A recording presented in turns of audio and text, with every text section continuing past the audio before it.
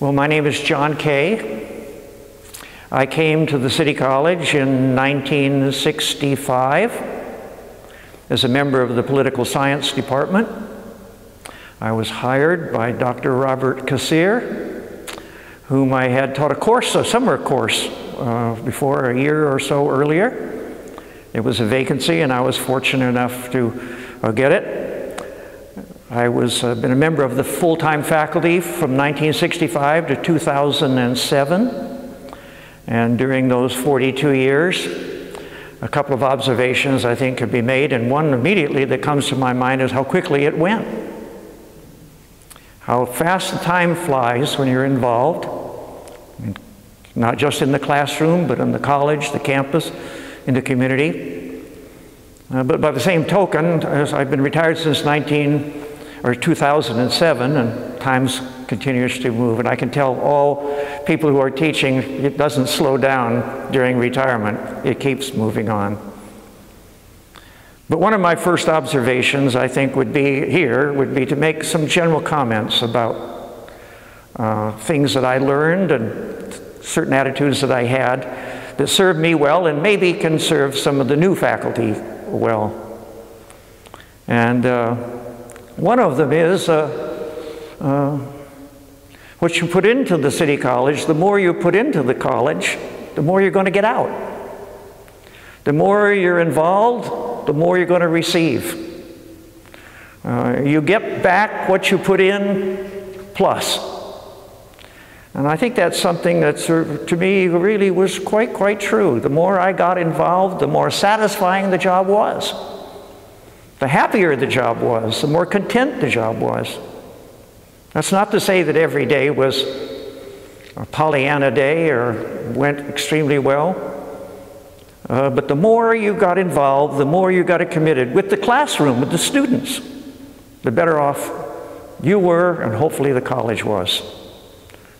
And the second thing that I think that I learned early enough that benefited me and hopefully maybe some new teachers is the idea that Santa Barbara City College really is a community. It's a community. The more you're involved in that community, the better off you're going to be. The more you participate in that community, and the community of teachers, or call it the community of scholars, the community of the student body, the community of the entire institution and beyond, the more rewards, again, is going to be. It is a community. During the first days of my political science classes, I used to tell the students over and over again that the founders of this discipline that I was teaching, the ancient Greeks, used to say and ask the question, how should you live your life? And they responded as a productive member of the polis, as a productive member of the community, the political community. And our community is the City College, among other things. And I think that is extremely important that the students learn, which leads me to my kind of third observation, and that is that teaching is more than being competent. And I think that's a first thing. You don't want to have anybody who's not. Competence in the classroom is important. And a second thing would be to point out what's important, to separate the wheat from the chaff to the students, to point out what's really important. And three is to help the students learn in that subject. But there's more to teaching than that. Teaching by example, I think, is also important. Teaching as a role model is also important. And I learned that early at the City College, and I think I benefited from it. Hopefully the college. Two of the people involved in Robert Kassir, who's sitting near me right now, he's always involved in the community. That's an example, teaching by example, not just in the classroom. Fred Hoffman, who was very active in beginning the internship program at the City College, is one of the most prolific writers to the Santa Barbara News Press, telling his students, he's teaching by example, you know? Bob Gray was on the board of directors for a long time at the Santa Barbara Museum of Natural History, as was Bob Profont, a long-time biology. They're teaching by example. Peter Haslam, my colleague, after he retired, was elected to the Board of Trustees, became the first president under the new period here, of the new board, all teaching, I think, by example. Barbara Lindeman right now is president of the Mission Canyon Association, of which I'm also a member. And so I think that those three observations, I think, are important. The idea that we are a community, that you get more out of it the more you put in. That teaching is more than just a classroom presentation. Any teacher should bring to the classroom at least three things. I've mentioned that a little earlier. One being competency in your subject matter, the other being the ability to point out what's important, to separate the wheat from the chaff, and hopefully deliver the wheat, and to help students learn in that. One of the innovations we had, I mentioned also, was the internship. And to be able to place students in the office of the mayor of Santa Barbara, or congressional offices, state senators, state assemblymen, various public and private agencies that are interested in public affairs. I can remember putting a student in a summer class internship, he asked for it, in the United States Senator Ted Kennedy's office in Massachusetts. Another kid, we were able to get him an internship in NBC News. In fact, I got his hat here. That's why I brought it.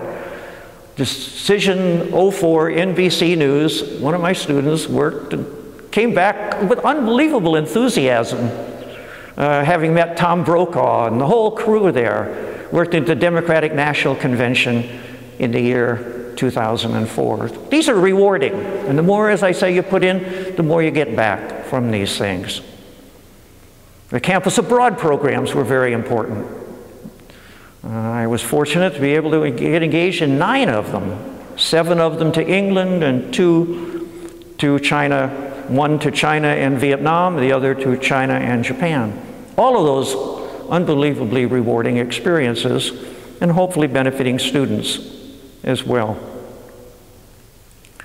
As far as the college is concerned, in terms of my involvement beyond the classroom, I spent a good deal of my time with the Instructors Association, although I was fortunate and felt a great deal of gratitude of being elected to the President of the Academic Senate back in the '70 period.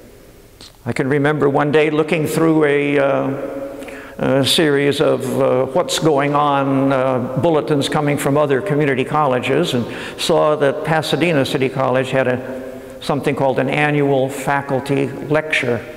I said, that's a good idea. You know, as the leader of the Senate, you're kind of trolling for ideas here, there, and elsewhere. And I brought that before the Senate. Talked to, at that time, President David Mertes about it, about the possibility that it could be funded, about the fact that the board would support it, endorse it. And we were able to introduce that. Mike Basson was also involved in introducing that idea as a member of the Senate, and I was the president. But I'm quite proud of that. Joan Grumman, who had a little place in Cambridge, England, proposed the idea that we have a campus abroad program for a semester length in Cambridge, England. England lends itself to English classes, obviously Shakespeare, British literature, and it's a wonderful place to study as well. Cambridge itself is a magnificent town. She was soon joined by Ginny Weber, and then I came in maybe on the 3rd year of it, my first year in Cambridge. Students have an opportunity to see things not as they hear about them or read about them, but in many ways as they are. An opportunity to get involved in a culture and to live with a family. An opportunity to see things that they would never see. And in many ways, an opportunity to mature. Even beyond the classroom, they're moving by planes and trains and automobiles and so forth, and developing a sense of worldliness, developing a sense of confidence in themselves. And you see it. An opportunity to visit and sit on the very floor of the House of Commons where Churchill and Attlee and the Wellingtons and many of the others greats were. An opportunity to go to Stonehenge, the ancient spots, and to Bath, the Roman sites. But beyond that, an opportunity to be absorbed in the culture a little bit of England, and then to travel in the continent during a break. So these are tremendous experiences that students have. I can't tell you how many students have used those campus abroads to alter their life's goals and careers. Many become interested in international. I had a student who went to China and completely changed her major and wanted to get into the problems of international agencies and international efforts dealing with water. Changed, went to Cal Poly and began to study water issues and agricultural issues, and now is doing that. So it's a life changer in many, many ways, personal and career-wise, and you see it. Sometimes you don't see that change in the classroom as much, but you never forget those experiences abroad. And sometimes it's the very small things that you do, you know, and you don't even recognize at the time the importance of them. I can remember I was with our students in Ely Cathedral, which is about 12 miles north of Cambridge, England. Massive cathedral. And we were going through the cathedral there, and I saw a student on the side. All these cathedrals have these places where they have candles, you know, and you can light a candle. The student was standing there. So I just walked up to him and I said, I put a quarter, I think, of whatever it was in a little box and took out a candle and I said, hey, here's a candle. Light it for somebody. That's it, and then I walked away. I just did that because the student was there. Years later, I got a letter from that student saying that was one of the most poignant moments in his life. Or, you know, at that point, he did it for his grandmother. And because she had helped him go there. And she had died after he had left. And that little moment he would never forget.